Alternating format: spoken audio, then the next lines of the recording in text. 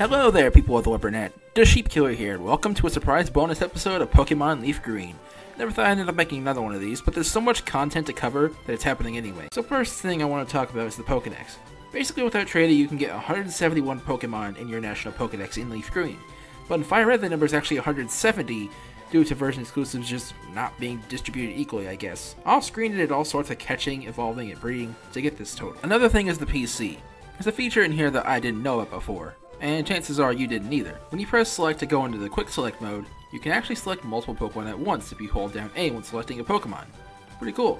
Like I said, I didn't know this was even a feature before Gen 5, but here it is in Leaf Green. Again with the Pokédex, these are all the Pokemon you can obtain in Leaf Green without trading. And after going through the Gen 2 Pokemon, we'll see that there's quite a big gap before we get to more because there's only 2 Gen 3 Pokemon, and they both come up pretty late in the dex. Now about these modes here, there's A to Z type, lightest, which goes from most lightweight to heaviest, and smallest, which goes from the shortest type to the tallest. And now, here's all the Pokemon habitats. And while we're showing these, let me talk about some other topics here. So here's something I never once mentioned throughout the series, the e-reader. The e-reader was a card reader used in some GBA games. It only saw success in Japan, so a lot of e-reader cards were only released over there, including the ones for Fire and Leaf Green. It's nothing too special, all they did was unlock some extra trainer battles, both in the house with a blocked off bag exit on 7 Island, as well as Trainer Tower. Cool if you want some extra challenges, but kinda pointless otherwise. This is just something I figured I'd bring up because I never did before. There's also barely any info online about this, so this is all I could say about the topic. If I missed any details about it, I suppose it doesn't really matter at the end of the day, because it's virtually impossible to access this bonus content nowadays. Anyway, I'd also like to discuss the other Kanto games here, the original Red, Blue, Green, and Yellow, as well as the other remakes, Let's Go Pikachu and Let's Go Eevee. I went over a few things with the original games, and I only talked about those games when it was important. I also originally finished this walkthrough before Let's Go Eevee came out, so of course I didn't talk about those games either. If I went over every difference between all 3 sets of games, we'd be here all day, so I figure it's best to just keep this walkthrough to only Fire and Leaf Green. Anyways, back to the Pokédex here. These habitat lists would be filled up even further if the Pokédex had more entries, but obviously this is all we have. And all this that I've been saying so far has been post-commentary, but we'll go back to live commentary shortly. Before that though, there's a hidden item that I missed, a second leftovers, so we'll show that and then move on to another piece of content with live commentary. See you there.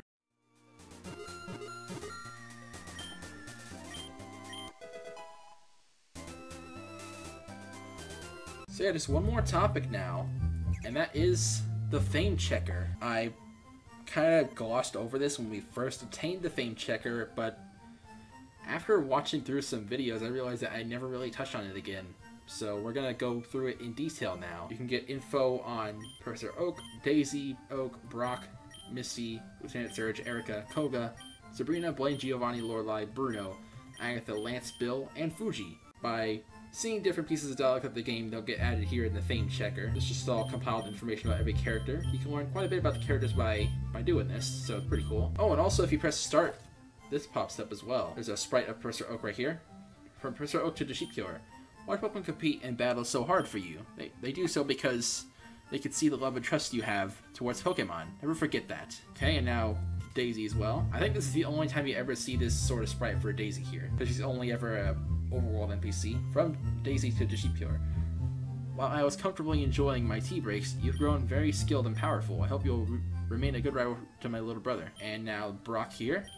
In this big world of ours, there must be many tough trainers. Let's both keep training and making ourselves stronger. And Misty, I'm going to keep training here at this gym. When I get better, I'd love to hit the road and travel. Lieutenant Surge, hey kid, you electrified me in our battle. I didn't know there were gutsy trainers like you. Maybe change my mind about you. Erica, I'm so glad that there are strong trainers like you. That awareness alone inspires and motivates me to try harder. Please visit me again. Koga, you and I, we must both set our sights higher and work towards meeting our challenges. Now I must go train my daughter. Sabrina, the love you have towards your Pokemon. It was a power that was never bested by my psychic power. Blaine, my fire Pokemon. They'll become even more powerful.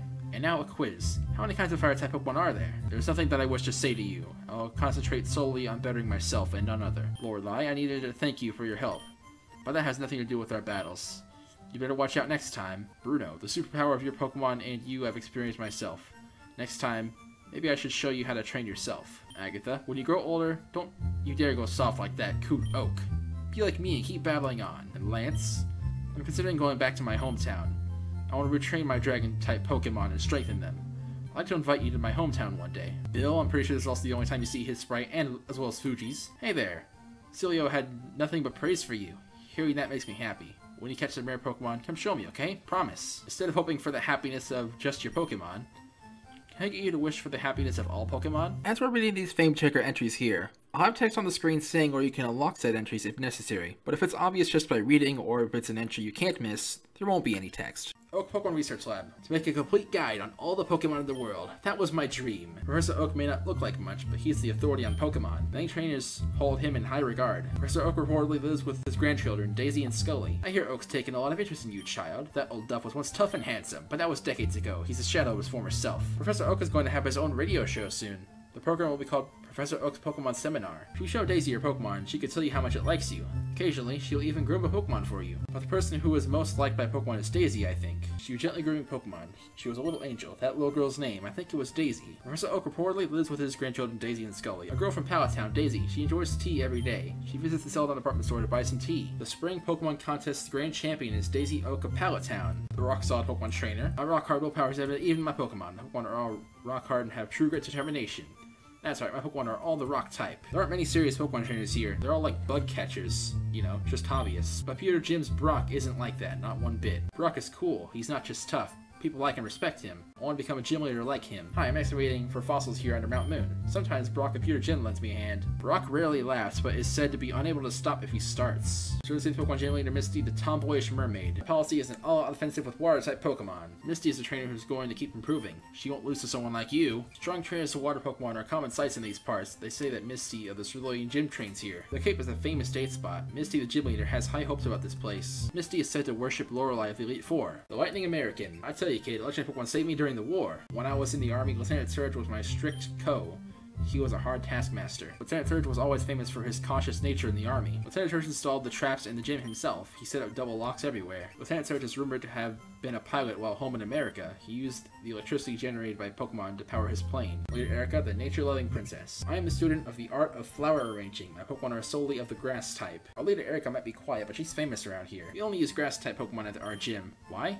We also use them for making flower arrangements. I would never collect Pokemon if they were unattractive. Rumor has it that if you peek into Celadon Gym, you can often see Erica snoozing. The poisonous ninja master. Despair to the creeping horror of poison-type Pokemon. Even though I've lost, I'll keep training according to the teachings of Koga, my ninja master. My father is a gym leader of this town. I'm training to use poison-type Pokemon as well as my father. Koga is said to have a thorough knowledge of medicine. He even concocts medicine to nurse his Pokemon to health. Safari Zone's huge, wouldn't you say? Future's gym leader, Koga, patrols the grounds every so often. Thanks to him, we can play here knowing that we're safe. Saffron City Pokemon Gym leader Sabrina, the master of psychic Pokemon. You know about a girl gym leader in Saffron City? She uses psychic-type Pokemon, right? I've had psychic powers since I was a child. It started when a spoon I carelessly tossed bent. I dislike battling, but if you wish, I'll show you my powers. People say that Sabrina can communicate with her Pokemon during battle without speaking. Sabrina just wiped out the karate master next door, the hothead quiz master. My fire Pokemon are all rough and ready with intense heat. They incinerate all challengers. Our leader Blaine became lost in the mountains, but good. Night fell when a fiery bird Pokemon appeared. Its light allowed Blaine to find his way down safely. Cinnabar Jim's Blaine is quite the odd fellow. He lived on the island since way before the lab was built. It's a photo of Blaine and Mr. Fuji. They're standing shoulder to shoulder with big grins. Blaine is said to remove his dark shades only when he is thinking up new quiz questions. Team Rocket catches Pokemon from around the world. They're important tools for keeping our criminal enterprise going. I am the leader, Giovanni. The thugs that took over our building, their boss said he was looking for strong Pokemon. Team Rocket's boss is terribly cruel. To him, Pokemon are just tools to be used. Welcome to my hideout. It shall be so until I can restore Team Rocket to its former glory. Blow me away, Giovanni was the gym leader of Viridian? You're not Giovanni's kid, are you? No, that can't be right. Giovanni's kid has red hair. That is a reference to the rival in Gen 2, of course, who is later confirmed to be Giovanni's son. In fact, I'm pretty sure here in Fire and Leaf Green it's the first time that that's outright confirmed. And then, of course, it's further confirmed in an event in Heart Gold Soul Silver, as well as an episode of the Pokemon Generation series. I am Lorelei of Elite Four. No one can best me when it comes to icy Pokemon. You've had a great and powerful trainer grow up on this island. I bet even you know her. It's Lorelei of Elite Four. Known for her logical, calculated, and cool battling style, Lorelei has a surprising secret. Did you know that Lorelei has lots and lots of stuffed dolls? Every time she comes back to Four Island, her collection grows. The Lapras she has, I imagine it to be the one she met as a child. I believe it was in Icefall Cave that she caught it.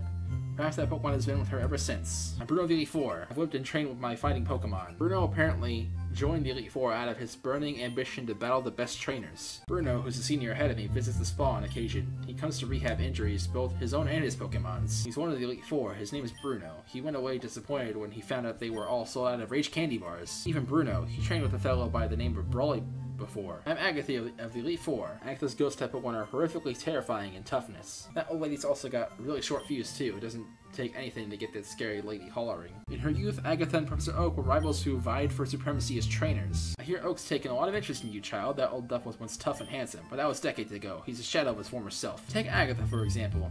She set a record for becoming the oldest ever Elite Four member. I lead the Elite Four. You call me Lance the Dragon Trainer. You know the dragons are mythical Pokemon. They're hard to catch and raise, but their powers are superior. They're virtually indestructible. There's no being clever with them. He stands for justice. He's cool and yet passionate. He's the greatest, Lance. We have a customer, Lance, who occasionally comes. He always buys capes. I wonder, does he have many identical capes at home? Lance's grandfather is thought to be the elder of a famous clan of Dragon Masters. From what I've heard, Lance has a cousin who is a gym leader somewhere far away. After all, Bill's world famous as a Pokemaniac. He invented the Pokemon storage system on PC too. Bill has lots of Pokemon. He collects rare ones too. He's my grandson. He always liked collecting things, even as a child. Bill's a Pokemaniac, so he loves every kind. Apparently the first one he got was an Abra. Bill's hometown is Goldenrod City, where his folks still live. I've heard it is quite the festive, bustling city. Apparently Bill simply can't stomach milk at all. He's really kind. He looks after abandoned and orphaned Pokemon. This old guy marched right up to our hideout. Then he starts ranting about how Team Rocket's abusing Pokemon.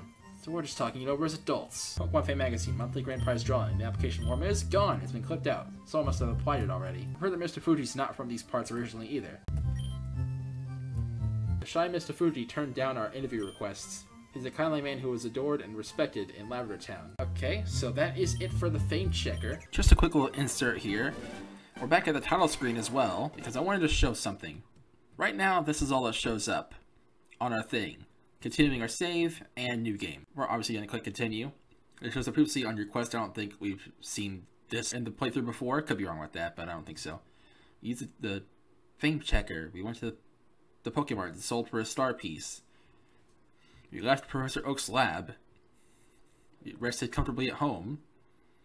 And now we're here in Viridian City. Pretty cool. That's a feature. But anyway, I want to look at this. When we went here before, I put I am encyclopedia before anime as a joke, like I tend to do. But if you actually put a certain thing here, you unlock a feature, a rather pointless feature nowadays, but was pretty useful back in the day. So the first word, if we change I am to link, right there, and if we change the second word to together, and the third word to with, and the first word to all, if we do that, and we click OK. Oh, hello, you know those words? That means you must know about the mystery gift. From now on, you should be receiving mystery gifts. Once you save your game, you can access the mystery gift. Yep, that's something that wasn't accessible until we did that. So yeah, we've unlocked the mystery gift function on the menu. So we're saving again. We can soft reset and reach that. We soft reset by pressing A, B, start, select at the same time. There we go. And now mystery gift will be here.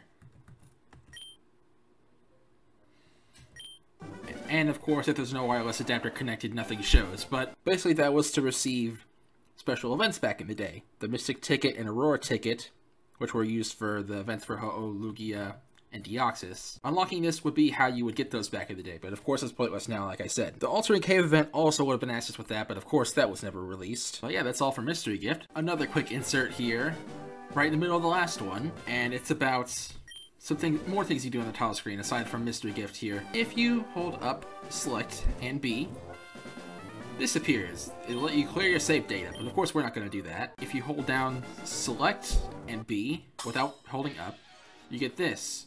The berry program on your Pokemon Ruby Sapphire game pack will be updated. Press the A button. Ensure the connection of your GBA systems match the diagram above. So basically there was a glitch on Ruby and Sapphire where the internal battery would run dry and clock-based events could no longer occur, which also meant you couldn't grow berries. But with Fire, Leaf Green, or Emerald, if you do that command and get to this screen and connect the games, you'll be able to fix it. So that's pretty cool. If we press A again, it shows this. Turn on the power of Pokemon Ruby Sapphire while holding start and select simultaneously, then ensure the picture above appears. And now we're stuck on this screen. So another quick insert here about another topic that I never discussed, Pokérus. Don't know why I never went over it, or at least I don't think I did. But in this game in particular, it's actually pretty interesting. As you probably know, it's a beneficial virus. When a Pokemon receives it, their EVs, or effort values, that they get from defeating other Pokemon are doubled. So what would normally give you 2 EVs will instead give you 4. This virus normally can be contracted randomly after battle, at a 1 in 21,845 chance, making it rarer than a shiny Pokemon. It can also normally be spread to other Pokemon in the party for anywhere from 1 to 4 days. After that amount of time passes, the Pokemon will normally be cured of the virus, no longer being able to contract it or spread it, but it'll still receive the benefits from it. You can tell if your Pokemon has Pokérus by seeing it in the Pokemon summary.